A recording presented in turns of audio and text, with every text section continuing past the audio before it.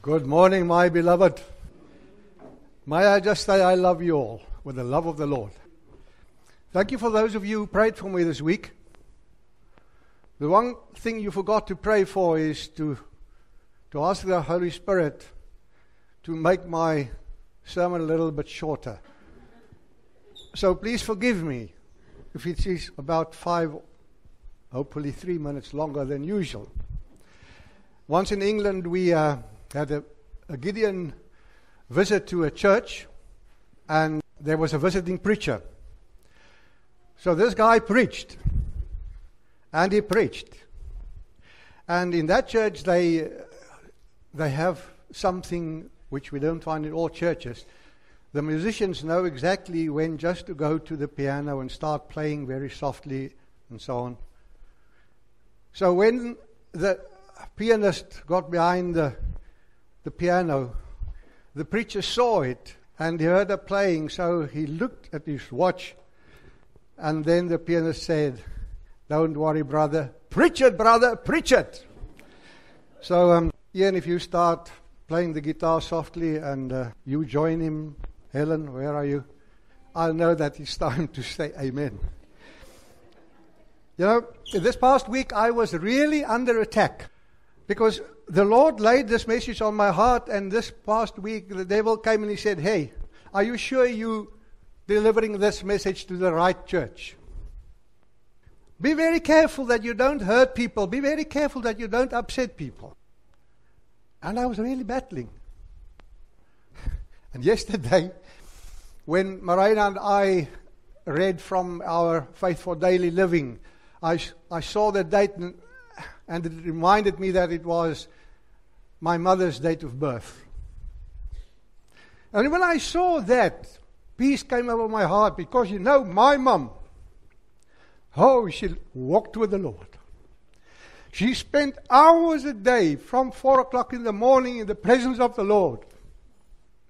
She always knelt down when she prayed, and she prayed out loudly. And I can remember early in the morning I woke and I heard my mother praying. And so often she said, "Lord, search my heart." Erna, will you please come and do the reading? Psalm 139. O Lord, you have searched me and known me. You know my downsitting and my uprising. You understand my thought afar off. You search out my path and my lying down, and are acquainted with all my ways. For there is not a word in my tongue, but lo, O Lord, you know it altogether. You have hedged me behind and before, and laid your hand upon me. Such knowledge is too wonderful for me. It is high, I cannot attain unto it. Where shall I go from your spirit, or where shall I flee from your presence? If I ascend up into heaven, you are there. If I make my bed in Sheol, behold, you are there. If I take the wings of the morning and dwell in the uttermost parts of the sea, even there shall your hand lead me, and your right hand shall hold me. If I say, surely the darkness shall cover me, even the night shall be light about me. Yea, the darkness hides not from you, but the night shines as the day. The darkness and the light are both alike to you. For you have formed my inward parts. You have covered me in my mother's womb. I will praise you, for I am fearfully and wonderfully made. Marvelous are your works, and that my soul knows right well. My frame was not hid from you when I was made in secret, and skillfully wrought in the lowest parts of the earth. Your eyes did see my substance, being yet unformed, and in your book they were all written, the days fashioned for me, when as yet there were none of them. How precious also are your thoughts unto me, O God! How great is the sum of them! If I should count them, they are more in number than the sand. When I awake, I'm still with you. Surely you will slay the wicked, O God. Depart from me, therefore, you bloody men. For they speak against you wickedly, and your enemies take your name in vain. Do not I hate them, O Lord, that hate you? And am not I grieved with those that rise up against you? I hate them with perfect hatred. I count them my enemies. Search me, O God, and know my heart. Try me and know my thoughts, and see if there be any wicked way in me, and lead me in the way everlasting. This morning, on our way from Riversdal, there was a very powerful message over the radio. And the theme of his message was more or less, don't play with sin. As we are gathered here in the presence of the Lord, some, and I believe many, are experiencing the joy of victorious living. But there may also be those who look down with the thought, to be honest, I don't really make it. Others may feel that they are in between. They have their highs and they have their lows. Yes, victorious Christian living is not easy. It does not just drop on your lap. It's hard work, but by God's grace it is possible, and it can be, should be, a glorious reality in the life of Christians. If anybody feels right now that you are on a spiritual low, don't think you are the first and the only one. Also not the last one. Even in the Bible we read about people who battled in this instance. Even Paul, the prince of the apostles, cried out, "What a wretched man I am. Who will rescue me from this body of death?" In this struggle to do what is right. But it all ended victoriously. The question is why many Christians lack the joy of victorious Christian living. The answer lies in one single name, Satan. The cunning, sly, hypocritical prince of darkness. He's the problem. The master of deception who appears as the angel of light. The typical sweet-talking guy. Never trust him. Never underestimate his power. He couldn't be bothered about mediocre Christians. Hush, hush. In fact, he loves and he nurtures them, pretending that he is the only one that really understands and cares. But my dear friends, he passionately hates the reality of victorious Christian living. Christians who live victoriously by God's grace will constantly be under attack. But he never attacks with a forceful bang. He attacks very gently. He is the sweet-talking comforter when the going gets tough. He knows all the soft spots and then very gently but cunningly sows seeds of doubt in our hearts. Softly and tenderly he whispers, "Hey, you can't trust God. You can't really trust him. His promises are just too good to be true." And he then takes us by the hand and leads us down backslider's lane. The second thing he does is to blind us for the truth. He hates the truth because truth prevents him from having his way to destroy victorious Christian living. Now, what is the truth? No, who is the truth? Jesus says emphatically, He is the way, the truth, and the life. And we read, the truth will set us free. What then is the truth? The truth is that Jesus shed his blood, was nailed to the cross of Calvary, and in his dying moments he shouted out in victory, "It is finished!" And then, lo, in the grave he lay, Jesus my Savior, Jesus my Lord. Up from the grave he arose with a mighty triumph over his foes. He arose a victor from the dark domain, and he lives forever with his saints to reign, not to lose. He arose. Hallelujah. Christ arose. Yes, everybody is born in sin because of our sinful nature, and all have sinned and come short of the glory of God. This is mankind's biggest problem, but God is greater than mankind's biggest problem. The truth is, God so much loved the world that He gave His only Son so that nobody shall perish but have everlasting life. He is passionate about forgiveness. Isaiah 1 verse 18, no matter how deep the stains of your sin, I can remove it. I can make you as clean as freshly fallen snow. Even if you are stained as red as crimson, I can make you as white as wool. That's what my tie resembles. The blood of Christ on the cross makes me white as snow. Micah 7 verse 18 and 19. You cannot stay angry with your people forever. Because you delight in showing mercy, you will trample our sins under your feet and throw them in the depths of the ocean. And Dries Steyn, he always said, and take note, there's a little signboard, no fishing allowed. This, my beloved, is the truth. 1 John 1 verse 9, if we confess our sins, He is faithful and just to forgive. If you come to the Lord with your load of sin, know and believe He forgives, and we are cleansed by His blood. Not halfway, but all the way. It's wiped out, and He never remembers it again. Oh, take God on His unfailing word, and to hell with Satan. The truth is John 1:2. But to all who have believed Him and accepted Him, He gave the right to become children of God. And if you've prayed the sinner's prayer, you're a born-again child of God, and He longs to see you running the race of victorious Christian living. When I started teaching, we had the annual Color Sport Day, and I remember the first event was the 50 meters for preschool girlies. You remember those? The parents cheered at the finish line. They ran into the arms of their dads and mums, and one dad threw his child up in the air, and when he caught her, he said, I heard him saying proudly, "You've done it, you've done it." Beloved, God stands in the portals of heaven waiting for us to finish the race victoriously.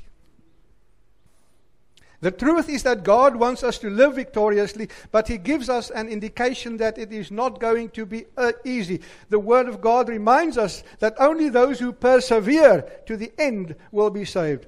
Surely hard times lie ahead, and the going can get extremely tough. Think about Paul and Peter. Think about the persecuted church through the ages and up to this day. But the truth also lies in God's promises. Every promise in the book is mine, every chapter, every verse in the line my mom always sang. 1 Corinthians 10:13, but remember that the temptations that come into your life are not different from what others experience, and God is faithful. He will keep the temptation from becoming so strong that you can't stand up against it. What a promise. When you are tempted, He will show you a way out so that you will not stagger under it. 2 Peter 2:9, so you see, the Lord knows how to rescue godly people from their trials. James 4 verse 7, so humble yourselves before God, resist the devil, and he will flee from you. What a joy to see the devil on the run. And God makes it possible. I remind you of Paul's strong words in Romans 8. Giving us the assurance that we are more than conquerors through Christ that strengthens us. Now the question arises, I know that I'm a child of God. I know my sins are forgiven. But why is it that I don't really experience victorious Christian living? For me, it seems that it just doesn't work out for me. My beloved, don't feel guilty and unworthy. Remember Paul, the Prince of the Apostles, when he describes his spiritual battle in Romans 7 and 8. Do yourself a life-changing spiritual favor and study those 2 chapters. In chapter 7, verse 24, he cries out, what a wretched man I am. Who will rescue me from the body of this death? And then there is victory in verse 25. Thanks be to God through Jesus Christ our Lord. Hallelujah. In Galatians chapter 5, he points out the battle between the spirit in us and our sinful nature. He also called the flesh. In verse 17 he writes, "For the sinful nature desires what is contrary to the Spirit, and the Spirit what is contrary to the sinful nature. They are in conflict with each other, so that you do not do what you want." And then in Galatians 6 verse 7 to 9, Paul warns, "Do not be deceived. God cannot be mocked. A man reaps what he sows. The one who sows to please his sinful nature, from that nature he will reap destruction. And the one who sows to please the Spirit, from the Spirit he will reap eternal life." Let me put it this way. To live victoriously by God's grace is an act of your will. Like loving people is an act of your will. Just doesn't come from self. You see, let's say, we have to choose either to be a pig Christian or a cat Christian. Let's say that mud represents sin. A pig loves and enjoys mud. He rolls over it. It's where he would like to be. He's quite happy and comfortable in mud. And the cat? Have you ever seen a cat landing in mud? He hates it. You can see it on his face. And then he gets out of the mud and his body language tells you how terrible. And then he licks the mud to clean himself. You see, that's the difference between a fleshy and a victorious Christian. You either roll in the mud or you do something to get out of it and cleanse by the blood. This reminds me of a story of the two dogs, the grandfather who had the two puppies, and his grandson asked him, "Dad, I love these puppies, a black one and a white one.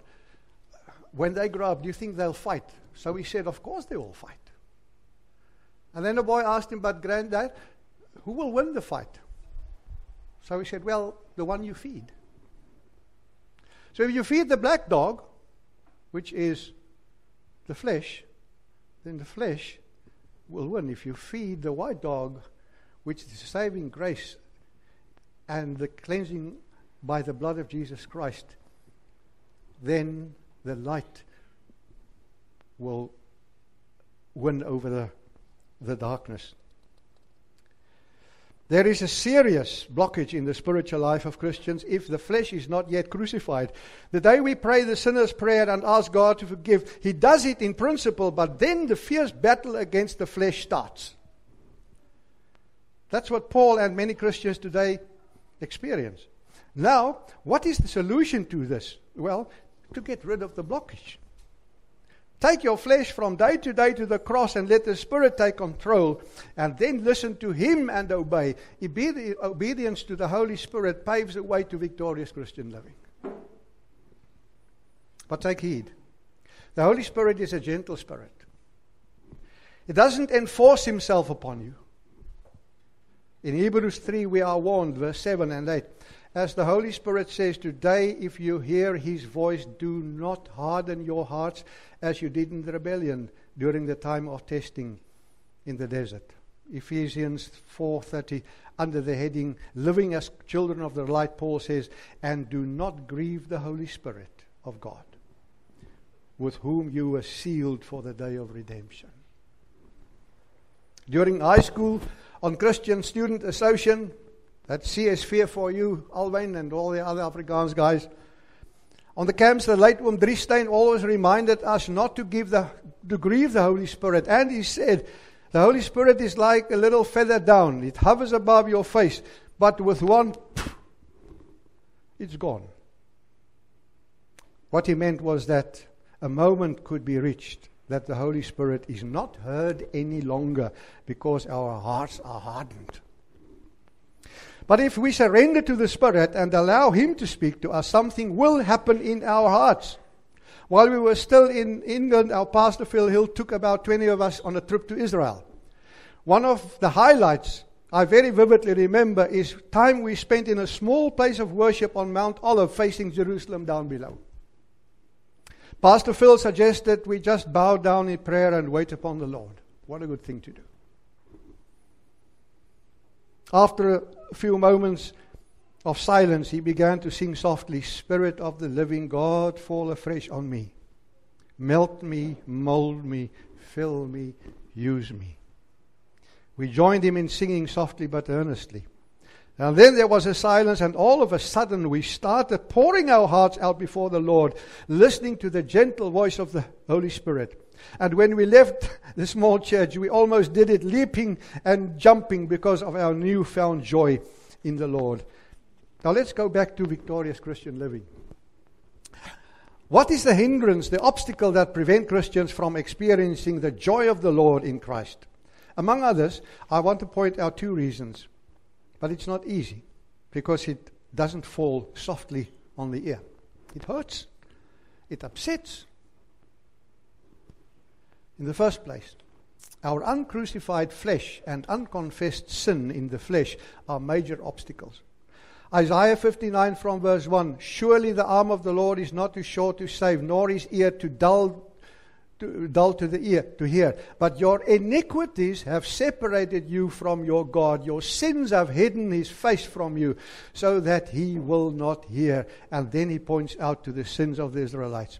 In Psalm 66, 70-20, I cried out to him with my mouth. His praise was on my tongue. And then he says, if I had cherished sin in my heart, the Lord would not have listened. Cherished sin. But God has surely listened and heard my voice in prayer. Praise to be God, who has not rejected my prayer or withheld his love from me. As Erna has read Psalm 139, verse 23 and 24, search me, O God, and know my heart. See if there is any offensive way in me, and lead me in the way everlasting. Allowing the Spirit to talk to our hearts, followed by obedience, can work spiritual wonders. Some years ago, I listened to the testimony of a pastor of a lively church. It wasn't a lively church for some years. He took his annual leave, but had no rest because he knew something was wrong in his ministry. He decided to seclude himself from the daily activities to seek the Lord's face. And the only place he could think of was a small space behind the pipe organ where nobody would have found him, and there was no telephone. After 3 days, he read Isaiah 59. And all of a sudden, he came under tremendous conviction of indwelling sin, obvious and secret sins. He said he sobbed before the Lord, confessing his sins as the Spirit pointed them out one by one. And then he left his secluded spot freed and forgiven. And by God's grace, he could take his first step to victorious Christian living. And his church had a new pastor and a reason. And that was the reason for the now lively church.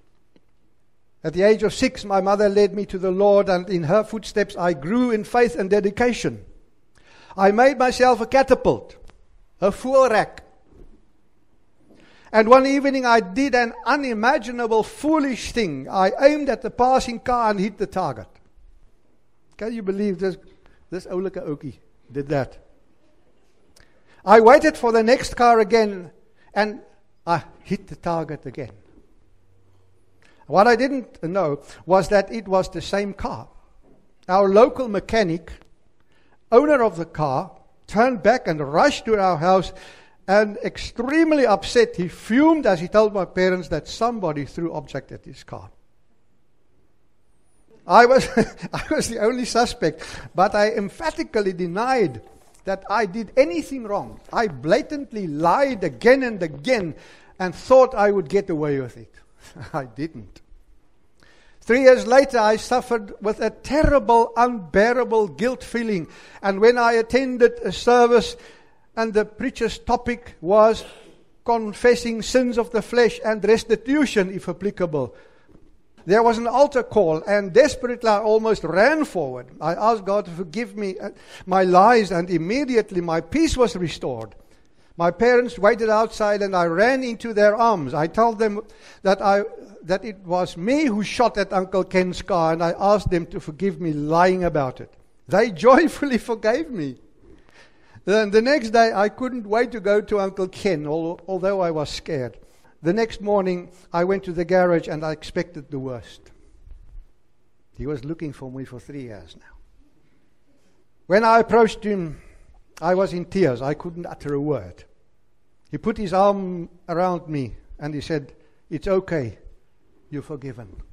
Before I've even said that it was me who shot at his car. "I knew it was you, and you did the right thing to put things straight. You're a brave boy." Well, I wasn't, because the Holy Spirit prompted me. The greatest of all was that my peace and the joy in the Lord was restored. In the late 80s, I, as a model father, so I regarded myself, bought my family a TV, which, by the way, I couldn't afford. At first it was great, and my children needn't go to the neighbors to watch TV. A few years later, I, the model father, sensed that something went wrong. I called a family meeting and mentioned to them that I was worried about. You know, I'm the guy who gives all the lecturers about all the good things in life, the things that we should do. Hypocrite I was, actually. I waited patiently until Piet, some of you know him, had the guts to say, "Dad, it's you and the TV. And when you return from work, you watch TV, and if we dare to say a word, you tell us to shut up." So we shut up, and we go to our rooms. Rather sarcastically, my answer was, "So then I will get rid of the TV set." And to my amazement, they all agreed. The next morning, I didn't sell it, I dumped it. And ever since, there hasn't been TV in my home. I dumped it. I didn't want anybody else to use it. I must admit, all those years, the TV wasn't the problem. I was the problem. Because unaware and selfishly, I allowed TV to sneak in between me and my family. Now, why do I tell you this incident? It brings me to the second obstacle to victorious Christian living. In Revelations chapter 2, John writes to the church in Ephesus. And that was not a small church, that was a main church. John writes to the church in Ephesus as it was revealed to him by the angel, "You have persevered and have endured hardships for my name, and you've not grown weary. Good for you. Yes, yet I hold this against you. You have forsaken your first love. Remember the heights from which you have fallen. Repent and do the things you did first." Repent and do the things that you did first. "And if you do not repent, I will come to you and remove your lampstand from its place." He ends the letter with a sound advice and a marvelous promise. "He who has an ear, let him hear what the Spirit says to the churches. To him who overcomes, I will give the right to eat from the tree of life, which is the paradise of God." There are several reasons why Christians forsake their first love. We could draw up a list: worldly pleasure, secret sins, getting involved with important secular matters, chasing wealth and fame, just to mention some. But let us not be unaware of the most dangerous one, I believe. The thriving, unstoppable technology explosion. We must be very cautious. Today, technology destroys one of the most important and precious aspects of life: relationships. Everyday relationships between us and our relationship with the Lord. Recently, I read a letter written by a heartbroken woman to a marriage counselor, and she wrote desperately, "Can you please help me? Our once happy marriage is on the rocks. My husband, whom I loved passionately, got addicted to smartphone games.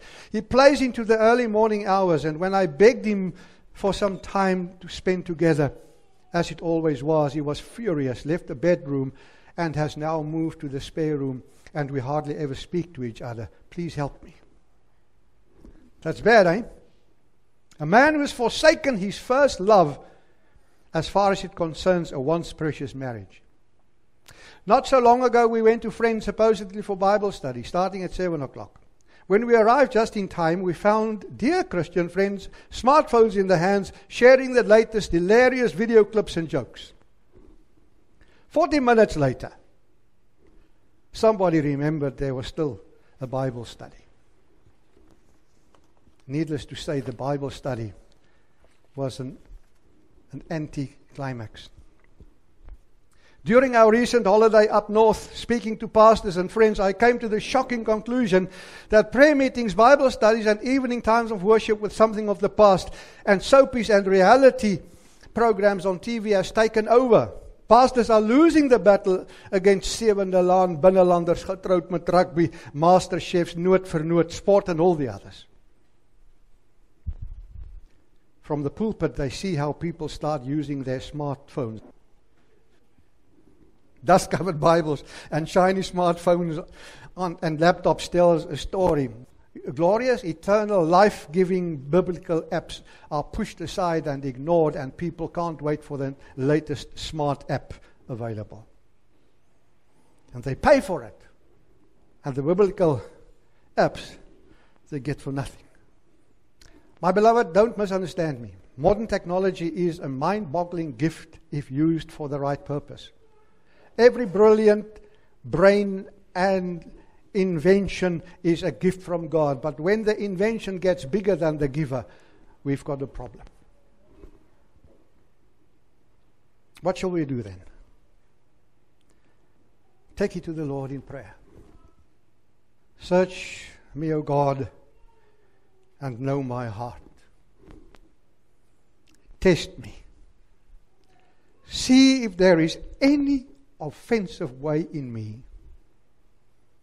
And if the Holy Spirit convicts us of any indwelling and perhaps secret sin that separates us from God, don't grieve the Holy Spirit. Take it to the cross, where God forgives and forgets.